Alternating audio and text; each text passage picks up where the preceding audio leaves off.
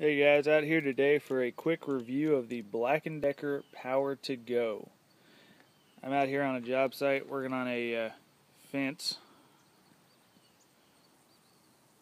Lots of work to be done. Went to sleep last night in my truck with the AC fan going. So this battery, this 2005 Dodge Ram 1500 4.7 V8, had the fan going, so this battery was completely dead. Deader than a doornail. Deader than it was going to get. Put this thing on for about 5 minutes. I charged it maybe 2 months ago. Stuck it behind the seat of the truck. Just stopped blinking. Now we got a solid green, which tells me by the owner's manual that I am ready to try to start this truck.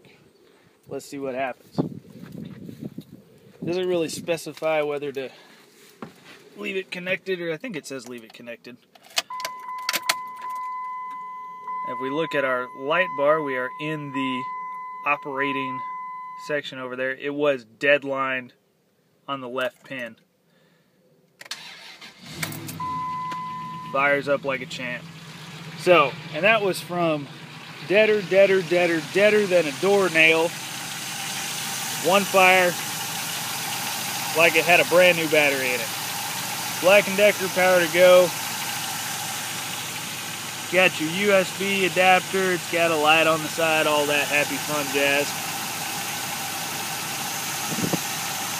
That's about as simple of a review as it gets. Go buy you one.